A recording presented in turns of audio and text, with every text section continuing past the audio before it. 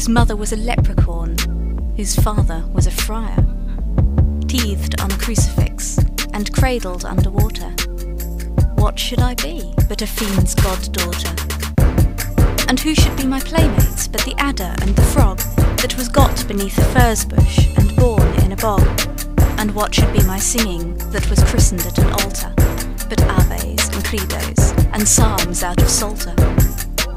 You will see such webs on the wet grass, maybe, as a pixie-mother weaves for her baby. You will find such flame at the waves' weedy ebb, as flashes in the meshes of a mer-mother's web. But there comes to birth no common spawn from the love of a priest and a leprechaun. And you have never seen, and you will never see, such things as the things that swaddled me. After all's said, and after all's done, what should I be but a harlot and a nun?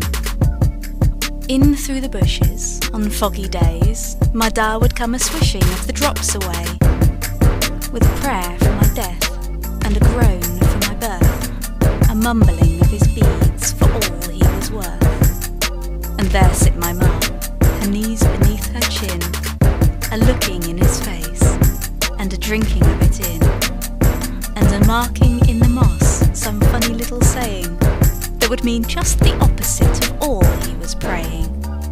He taught me the holy talk of Vesper and of Matin. He heard me my Greek, and he heard me my Latin. He blessed me and crossed me to keep my soul from evil. And we watched him out of sight, and we conjured up the devil. Oh, the things I haven't seen, and the things I haven't known.